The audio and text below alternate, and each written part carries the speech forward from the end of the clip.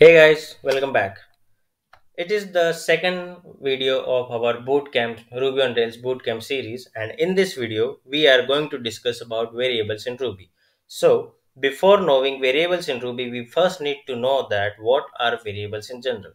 Mathematically, you can say that variable can have a value and that value can be changed over the time, but programmatically we need to define it a bit different, that a variable is a location in memory where you can store some values and that value can be changed over the time.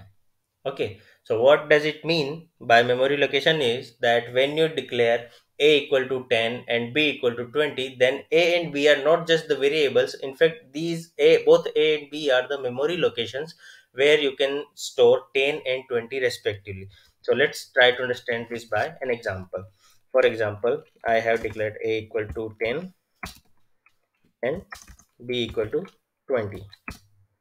So now how we can get the memory location of these a and b, that by invoking a method that is object id, that a dot object id. Now it's 21 and b dot object id. Okay, so a is placed stored at the memory location 21, or you can say that the address memory address of variable a is 21 and memory address of variable b is 41. Similarly, you can say uh, create a string like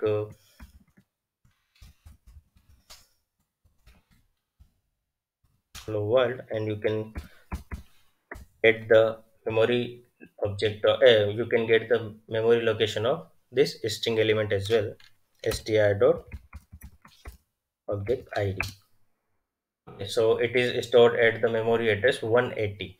Now variable can be anything. Okay, like variable can be an array variable, as integer variable, or a float variable, or a string variable, or a decimal variable, or a boolean variable like true or false. So ultimately variables are also object in Ruby, that we discussed in our last video, that everything in object is a Ruby. So now if you want to check that from which class a variable belongs to, then you can try it like a dot class. You can see that it is an integer, str dot class. You can see that this is a string. Okay, so a variable in Ruby can be defined by just providing a name to it. It does not require any type for declaration. Okay, for example, if you can see that I have declared a equal to 10 here, but I don't have to mention the type of this variable. I can simply define a equal to 10, and it on runtime it belongs to, or it get assigned to, an integer class object.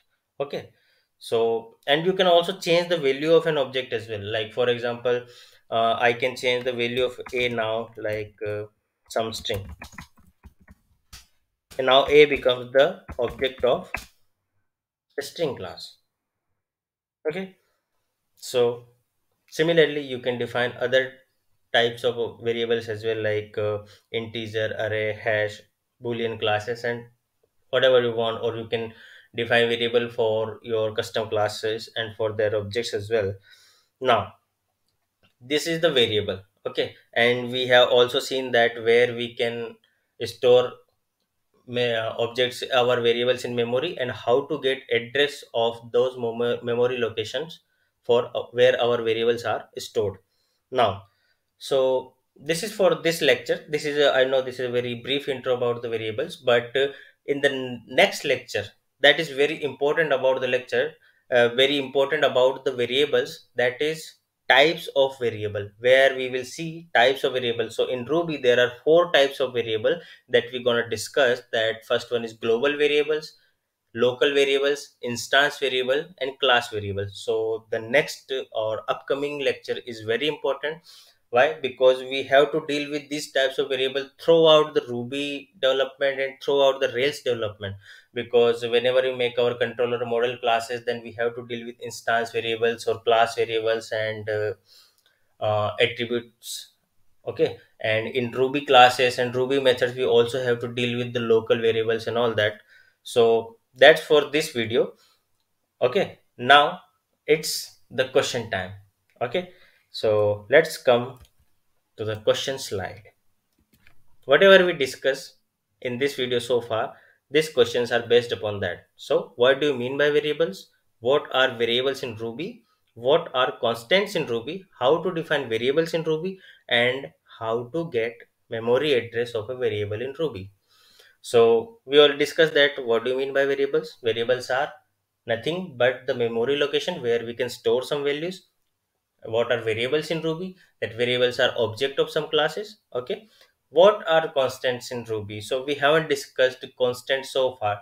So constant in something, so is something that's value cannot be changed once declared. Okay, and constant must be start with capital letter in Ruby. Let's see this.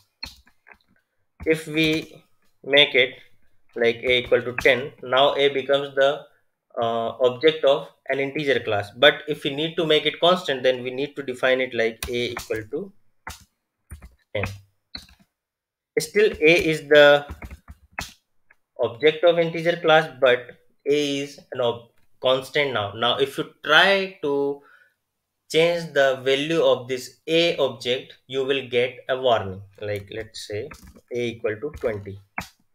You will see that warning already initialized constant a, and previous definition of a was here. Now a becomes 20, but again if you want to change the value of it, you will get this warning. So whenever you try to update the value of a constant, you will get a warning.